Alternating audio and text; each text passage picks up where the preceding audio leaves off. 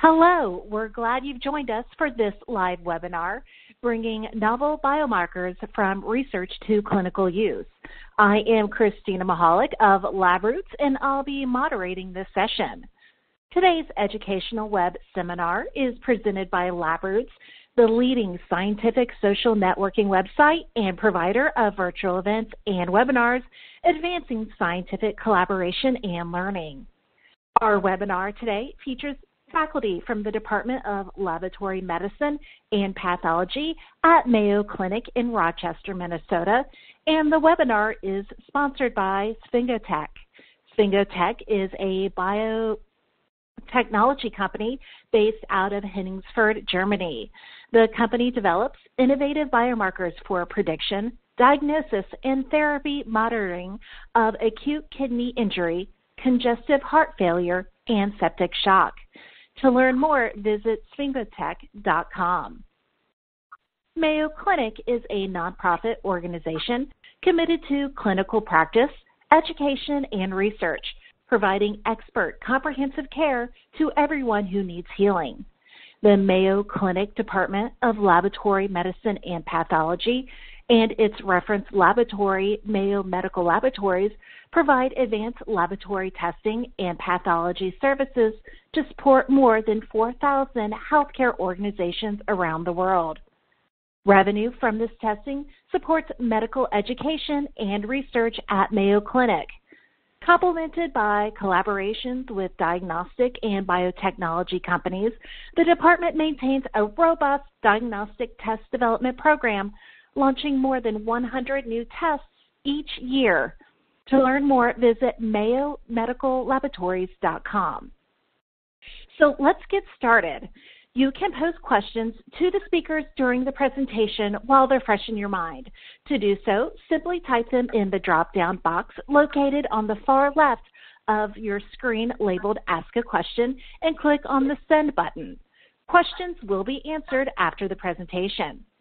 To enlarge the slide window, click on the arrows at the top right-hand corner of the presentation window. If you experience technical problems seeing or hearing the presentation, just click on the Support tab found at the top right of the presentation window, or report your problem by typing it into the Answer a Question box located on the far left of your screen. This is an educational webinar and thus offers free continuing education credits. Please click on the Continuing Education Credits tab located at the top right of the presentation window and follow the process of obtaining your credits. I will now present today's speakers: Allan Jaffe, MD, Jeffrey Meeusen, Ph.D., and Leslie Donato, Ph.D., all from the Mayo Clinic in Rochester, Minnesota. Dr. Jaffe is a consultant and a chair of the Division of Clinical Core Laboratory Services. He holds a joint appointment in the Department of Cardiovascular Diseases. Dr. Jaffe is a professor of laboratory medicine and pathology and also a professor of medicine. Dr. Meeusen is co-director of the Cardiovascular Laboratory Medicine. After graduate school, he spent 3 years as a post-doctoral research fellow supporting Mayo Medical Laboratories esoteric test development. Dr. Meeusen research interests include lipid and lipoprotein testing. Dr. Donato is co-director of Cardiovascular Laboratory Medicine and co-director of the Hospital Clinical Laboratory and point-of-care testing. She is a consultant in the Division of Laboratory Core Laboratory Services in the Department of Laboratory Medicine and Pathology. Our presentation will now begin with Dr. Jaffe. The floor is all yours. Welcome to this seminar on the development of novel cardiovascular biomarkers. I'm the chair of the Division of Core Clinical Laboratory Services here at the Mayo Clinic. The cardiovascular lab is part of my division, and since I'm still a practicing cardiologist, I have a special affection for that lab. In the interest of full disclosure, I'm a consultant for Sphingotec, which is sponsoring this seminar.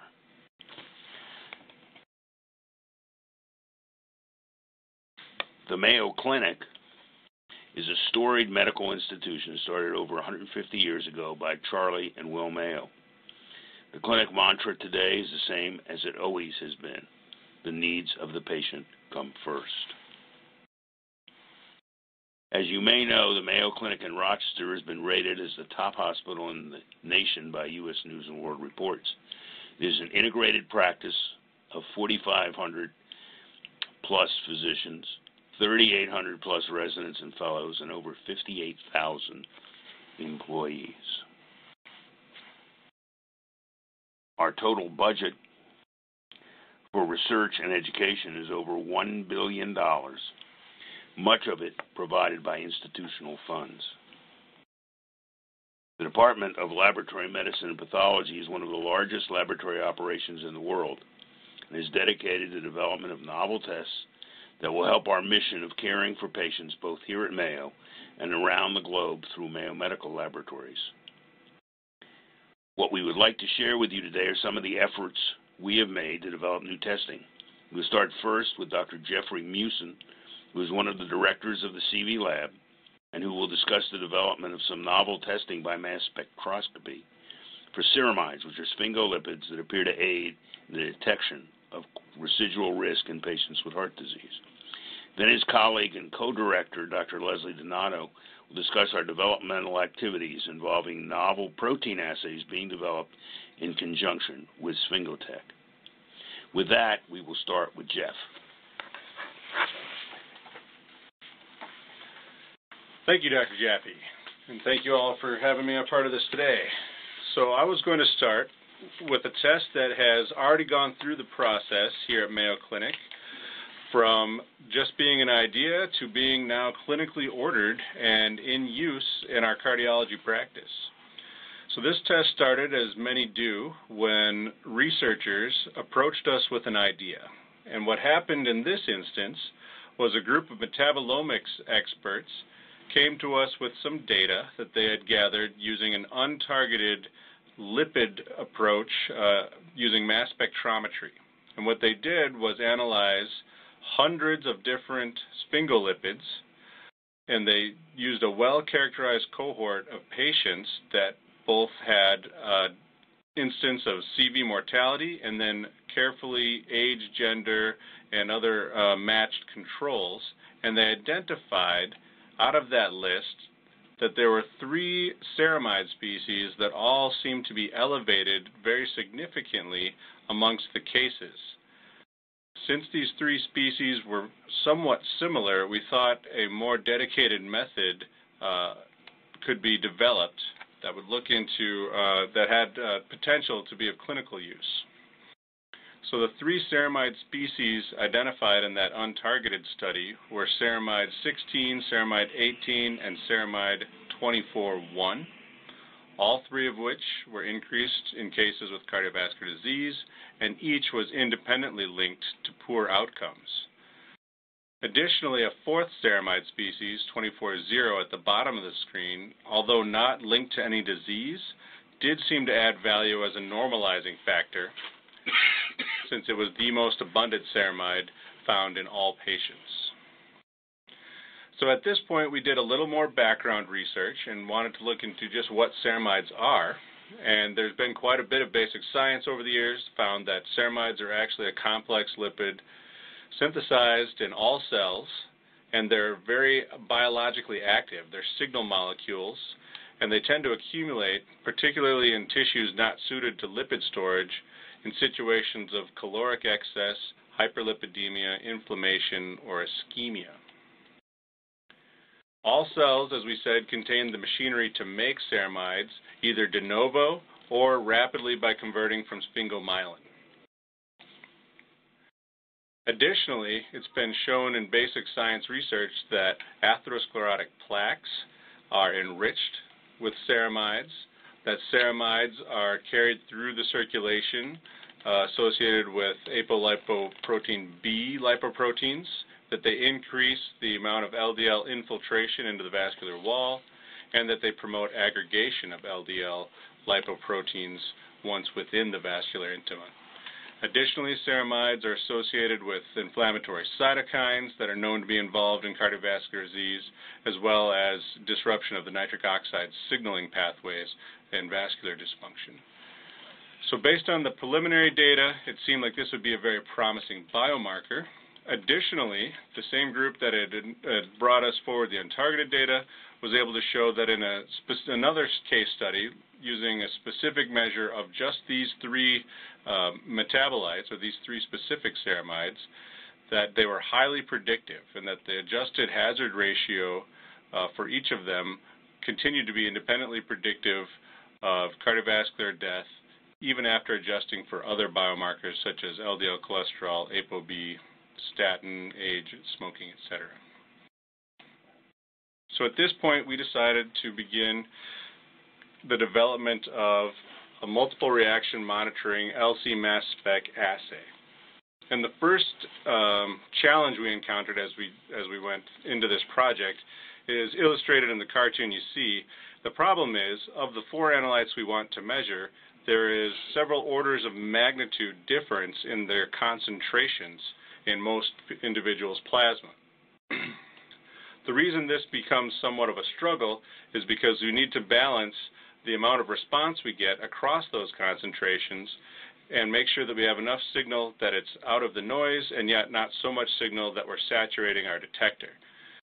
And as you can see, the four different ceramides span quite a range. So we spent lots of time finding the perfect LC conditions and internal standard ratios, etc., to make sure that we had a decent signal to noise and linearity across all four species and across the relevant ranges required in each. And what you can see here is in the final method, we were able to demonstrate linearity for all four species across their relevant ranges, as well as an LOQ, or a limit of quantitation, with imprecision of less than 10% for all four. Going on, we would do, as we would with any other assay that we want to make clinically available, we assessed the precision or imprecision and found that we could, with the conditions we had created, measure ceramides, all four ceramides, in plasma samples with a precision of less than 10%. We then went on to identify the stability so that we could know how long samples could be treated in various conditions, as well as the ideal storage and transport conditions to get specimens to the laboratory. And you can see that here. It turns out we can allow ceramides to be stored 8 hours ambient, 24 hours refrigerate, or 30 days frozen. We went on to then assess a normal value study, which we did by recruiting and vigorously vetting inclusion criteria to make sure we had a normal, healthy population of whom we measured, in whom we measured the ceramides of the different varieties. We found that it was not a normal distribution amongst our healthy population, but rather a log normal distribution, and again, it fits that different orders of magnitude as we've been struggling with through. In the end, we had a plasma ceramide test available by mass spec using plasma, EDTA plasma, and then with these stability conditions. So while we were going through the analytic validation to ensure that we could offer a clinically robust method, other groups were continuing to assess the clinical utility of this test in various well-characterized cohorts. One of those was the atheroremo study, in which patients undergoing angiography had very sophisticated imaging of intravascular ultrasound as well as near-infrared spectroscopy of their coronary arteries. And when patients' results were compared with their ceramide measures, it was found that, again, ceramides were increased amongst patients that had more lesions and worse lesions, those that had more necrotic plaque or higher lipid core burden. And following these patients for 1 year found that the ceramides were again associated with outcomes.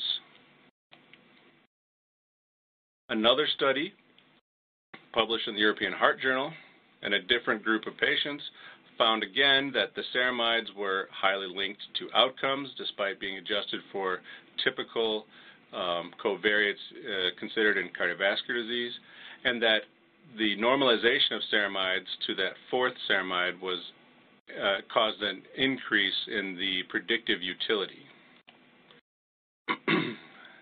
As part of our own validation, not only did we do an analytical characterization of the testing, but we evaluated the utility of ceramides using the method we had developed in a patient cohort that we had recruited at Mayo Clinic. And what we did was recruit about 500 patients that had undergone an elective coronary angiography for a variety of reasons, and we excluded those patients that would be at the highest risk, such as those with diabetes or an organ transplant or with known renal failure or a prior coronary artery intervention. We found the same values as what had been previously shown in the other studies. Ceramides were highly predictive of having a subsequent event, and that if you normalize the ceramides to the ceramide 24-0, it increased the predictive utility.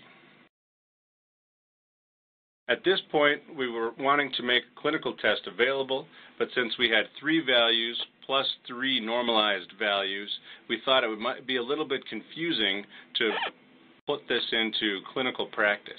And working again with the group that we'd initially approached us about this, we developed a score. And that score is fairly simple in that you give 0, 1, or 2 points based on the percentile that the value was in of those 6 different measures. So you can have a full scale of 0 to 12 points. And then if we go back to the cohorts that we'd measured, we found that the score actually was not influenced by triglycerides or any other cholesterol measure, which was good. That shows something of independent information. And that incidence of events increased as the score increased.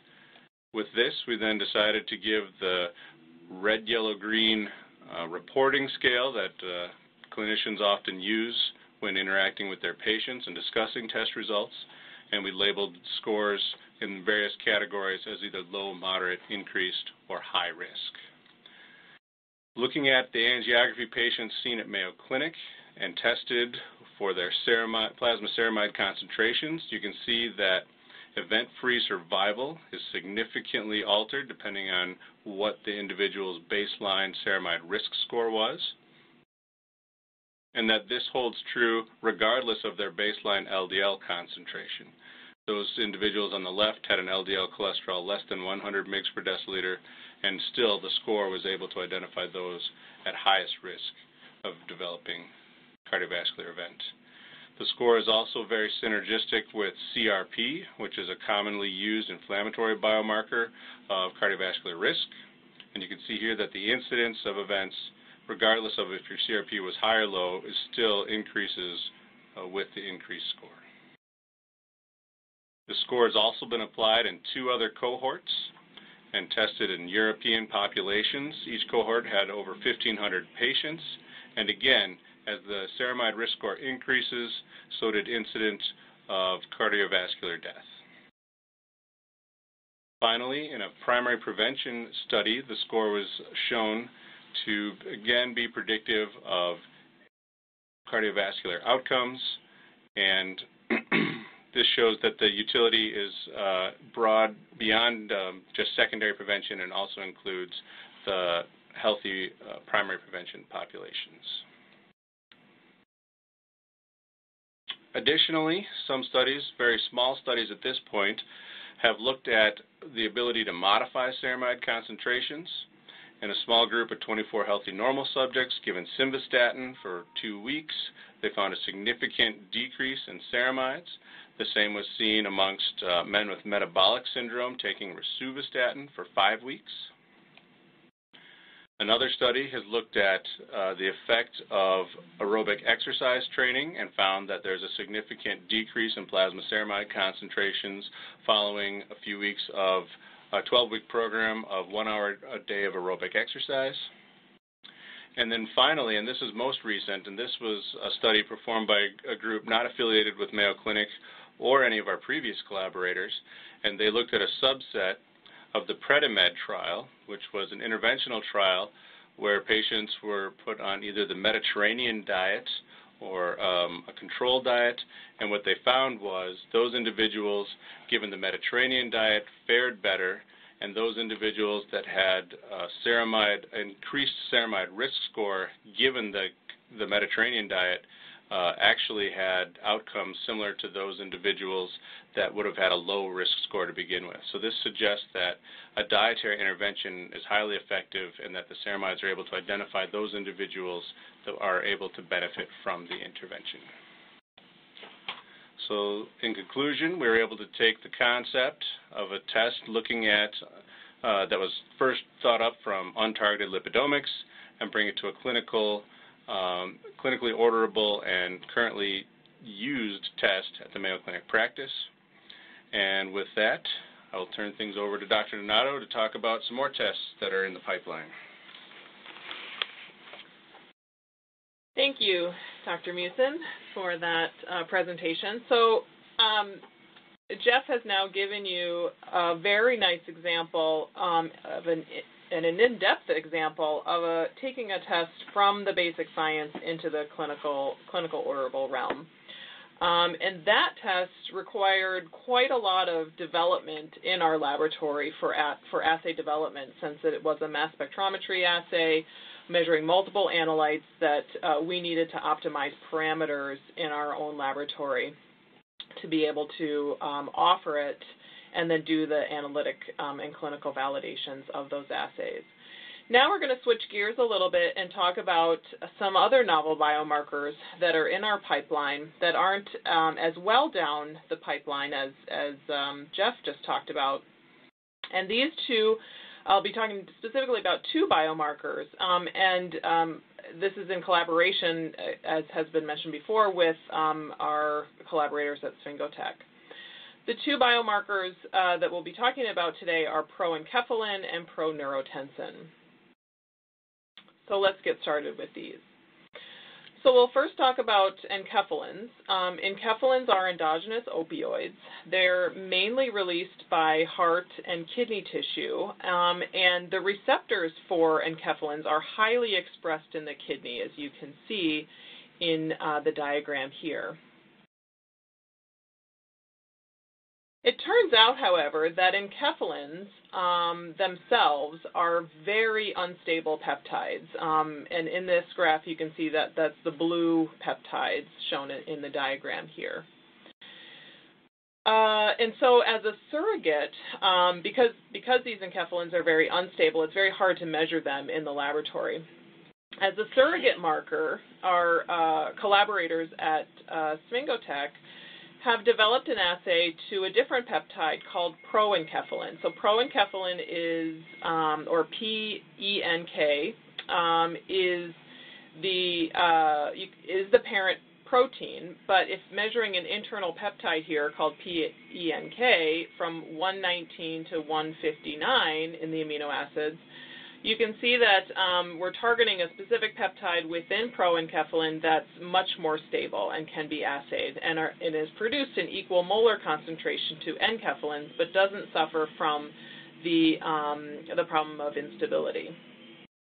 So they have developed an immunoassay-based platform that will specifically target this peptide, this internal peptide, to the proenkephalin protein, the parent protein, that is easily measured in the laboratory. So why would we want to measure proenkephalin? Well, it turns out that proenkephalin is the concentration is inversely correlated with glomerular filtration rate, or GFR, so renal function, as you can see here. With increasing PNK quartiles, you can see decreasing in eGFR on the y-axis. And several studies have been done looking at proenkephalin concentrations in different models of varying renal function.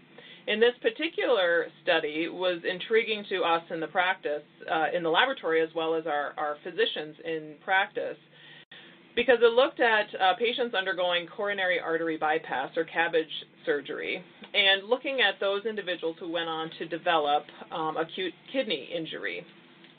And as you can see from this diagram here, from this data, serum creatinine values significantly increase after about, in the hours post-surgery, about 2 days, whereas proenkephalin concentrations increase much earlier in the course of those patients, those 20 individuals within this cohort that went on to develop acute kidney injury post-operation. And so that is attractive, obviously, for identifying these patients earlier on in their clinical course to then hopefully intercede to try to prevent that acute kidney injury from occurring or mitigate the downstream effects. So this data, along with many other published studies using proenkephalin in different renal models, prompted us in the laboratory to look at this biomarker more closely. So the question is, you may be asking yourself, okay, you have a new novel biomarker.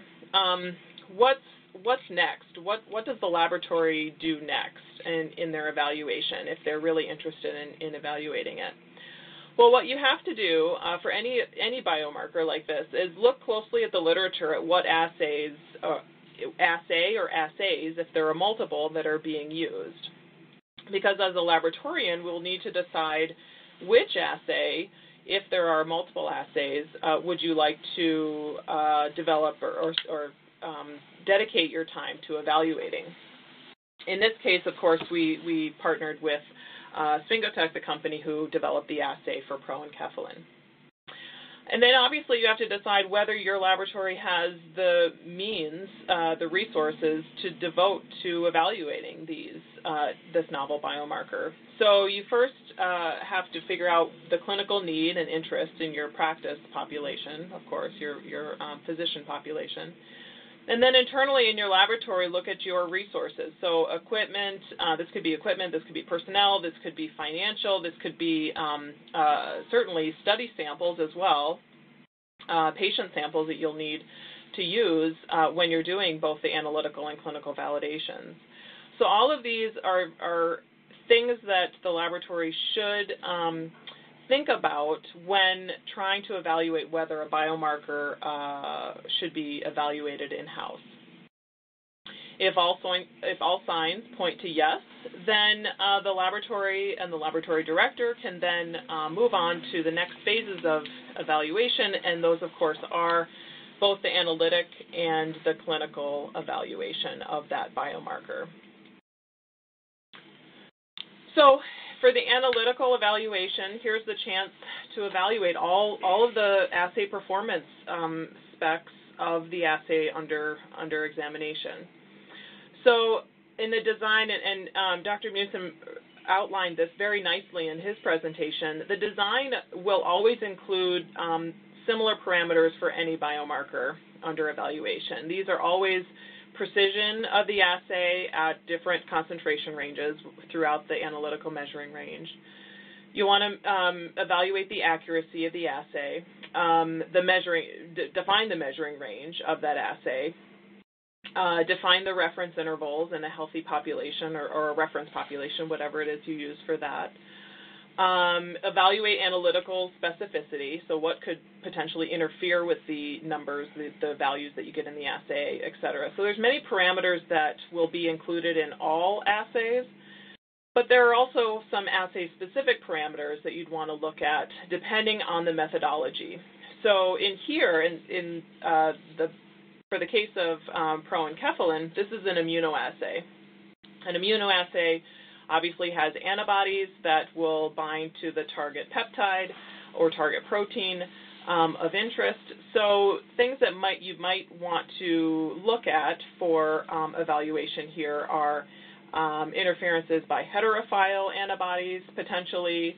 If the antibody interaction uses a biotin-streptavidin mediated interaction, then potentially exogenous biotin might interfere, and that you may have heard about this recently in the new FDA warning that came out for patients who are taking either over-the-counter or prescription biotin supplements that does interfere with some immunoassays out there. And then, so that's for the case of immunoassays. So you really have to know what assay it is that you're doing, the chemistry behind it, to understand some of the analytic evaluations that you will need to perform. In the case that Dr. Meeusen talked about before this, it was a mass spectrometry-based assay. So very different analytical evaluations might need to be done based on that methodology. So isobaric compounds, extraction efficiencies, et cetera. So again, the analytic evaluation will be different, will have different parameters based on the assay platform. In this case, for proenkephalin, we're talking about immunoassay platform. Does not use biotin, so we don't need to worry about that. And so some examples of some of the analytic validation that was performed, I won't go into details about those because Dr. Meeusen did a nice job in his presentation. But, you know, we did perform, of course, within and between run assay precision studies, again, using different concentrations of patient pooled plasma at different concentrations within the analytical measuring range. We evaluated the accuracy. This can be done by either comparing to a reference method or you know, spiking in known concentrations of purified compound into assay matrix and making sure that you can recover that known concentration. So there's several different ways of performing accuracy studies. Analytical measuring range, mixing, you know, high and low samples together and making sure that the recovery is linear within that AMR. Your limit of quantitation, so you want to make sure that, you want to define the lowest reportable value in your concentration range that you can measure precisely. And then, of course, we evaluated our reference intervals. We defined 120 normal donors and collected plasma from them. And calculated a central 95th percentile in that healthy normal donor cohort. Evaluated analytical specificity, in this case looking for potential interference from hemolysis or hypertriglyceridemia or even elevated bilirubin, things like that. Some example data that what we can show, all of this data is actually in under submission in a manuscript, but some data that I will show you here is precision at low, mid, and high concentrations within the proenkephalin analytical measuring range, and all CVs were less than 5%. Linearity studies are shown in the bottom with linearity ranges shown to be from high to low concentrations, as shown here. And then reference interval data shown from our healthy reference population, again, patients with that are deemed by us to be healthy and wouldn't have abnormal proenkephalin concentrations with no renal dysfunction. And so you can see that there's no, in this cohort, no age or gender difference. And lastly, after performing the analytical validation, then we went to, after being satisfied with the performance of the analytic validation, then we went on to evaluate this marker clinically. So in our patient cohort, what we did was we identified over 1,100 patients with varying renal functions and comorbidities. And you can see the breakdown of the individuals here. They range from patients who were being evaluated as a potential kidney donor. So these would be individuals who would obviously have sufficient renal function if they're being evaluated as a potential kidney donor, all the way down to folks who have very severe chronic kidney disease. And those folks would obviously have compromised renal function. And all patients in this cohort had measured GFR by iothalamate clearance. And what then we did was we measured proenkephalin in all of these patients who were seen for various reasons but had measured GFR concentrations. And we measured proenkephalin and compare to their measured GFR. And so what we saw in our study is identical, very similar to what has been published, is that proenkephalin negatively associated with GFR in our patient population, and that we could potentially use proenkephalin in a model to estimate GFR in these patients. Ongoing studies are ongoing and will be needed to determine if an equation can be used using PNK for estimation of GFR. So that's the first biomarker that I wanted to talk about. And then the second one I'll go over a little bit more quickly is neurotensin. Neurotensin is a 13 amino acid peptide hormone. It's produced in the small intestine after intake of saturated fat, and it stimulates pancreatic secretion and colonic motility. And it actually suppresses feelings of hunger.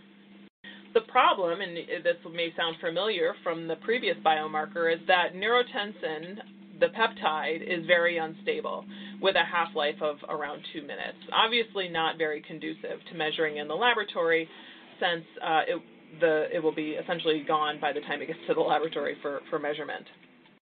So very similar to the story that I told you before for proenkephalin, for neurotensin, an assay has been developed for measuring, again, a stable peptide from proneurotensin, the parent protein that makes the active peptide neurotensin.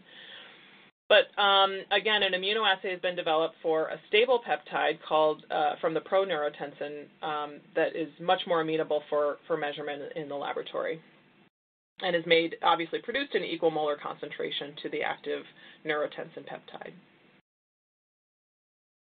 It turns out that proneurotensin and the neurotensin 1 receptor are expressed highly in breast cancer tissues.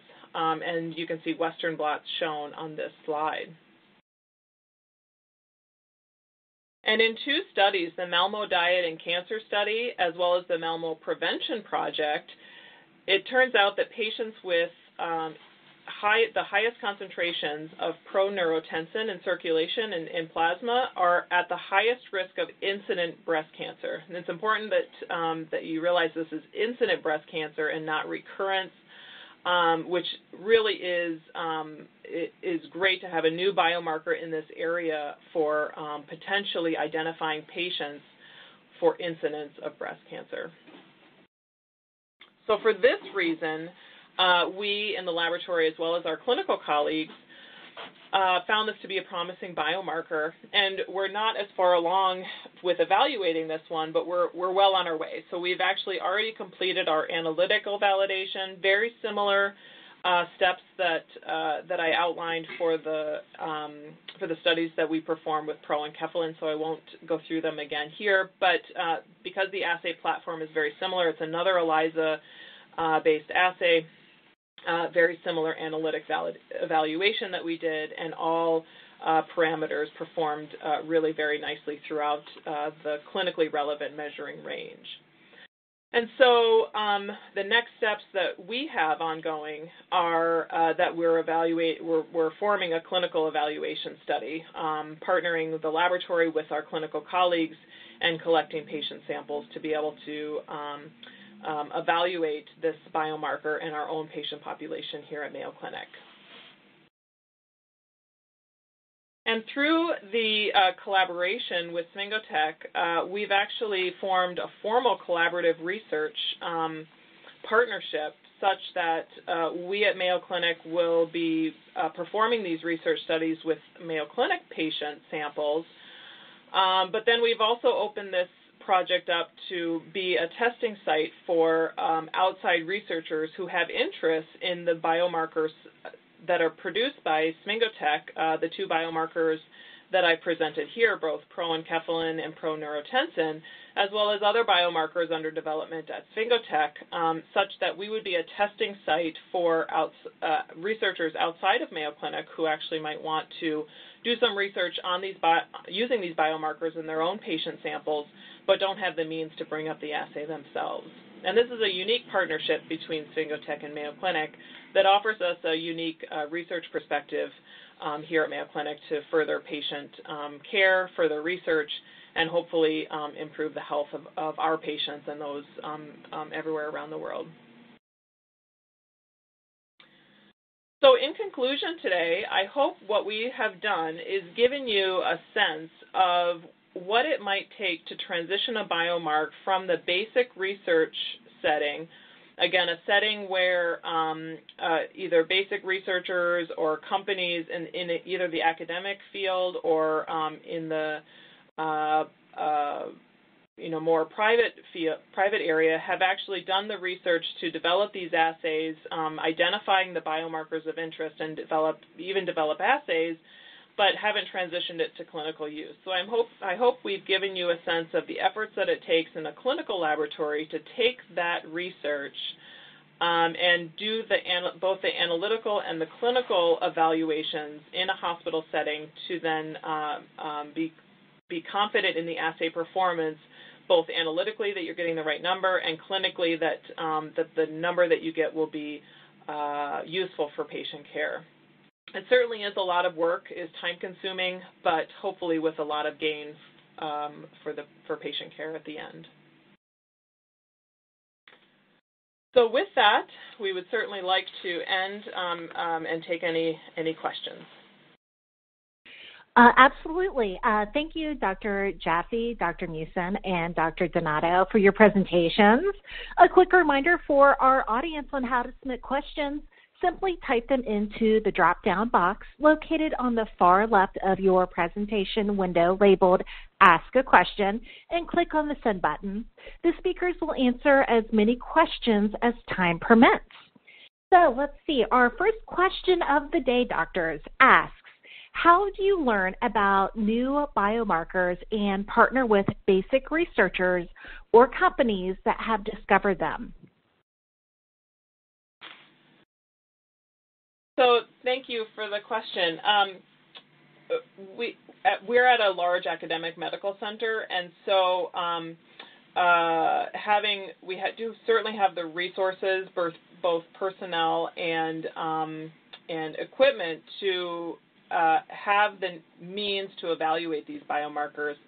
And then specifically about how to make the connections, I think it's really important to network at national and international meetings where both representatives from academia as well as pharmaceutical and biotechnology companies are there to start conversations about what's new, what's out there, what's on the horizon, and how can we be a part of evaluating the next generation of biomarkers to advance patient care. Excellent. Thank you so much for your response. Our second question asks, how do you know what specific validation studies need to be performed? Sounds fairly straightforward in that there is a whole list of accreditation agencies that have already made the rules for us. Obviously, we want to make sure that we do an excellent job and we follow due diligence so that we're providing results that can be trustworthy and useful in patient care. But as far as what specific experiments are required, the College of American Pathologists, as well as the New York State Department of Health and CMS, all have lists that are readily available. And we also evolve a plan right from the beginning that includes not only an analytic validation, but the ability to know that in some way, whether it is because of a sample bank that is available or because we plan to do a prospective study, that we will be able to do at least a modest clinical evaluation to make sure that the results in Mayo Clinic patients and in the areas that we serve will have similar results to what we've seen in the literature. Okay, thank you for your response. Our third question asks, how does your lab determine which tests to work on? There are a variety of considerations. One includes what sorts of gaps we see and what needs we see for clinical testing. We are always attracted to those areas which will help the most patients, as is the mantra of the Mayo Clinic. But a second important consideration is the ability to implement that sort of testing, both analytically and clinically. We have fairly extensive and sophisticated resources, but we can't do everything, and we therefore have to pick and choose those areas where we have tremendous expertise. So it makes no sense for us to use a technology that we're not familiar with. Instead, we focus on those areas where we can make the technology fit. And finally, given we want to do both an analytic and a clinical validation, we have to have the idea that in the long run we will be able to look and validate that what we're doing is clinically useful. Because a simple analytic validation, even though it takes a lot of work, is not adequate for us to advocate to the world that this is something that may be helpful to patients. All right, thank you. Our next question, let's see, this one asks, how long does the development and validation process take?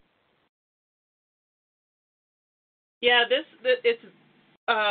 it's highly variable from test to test, but it is quite lengthy in all honesty.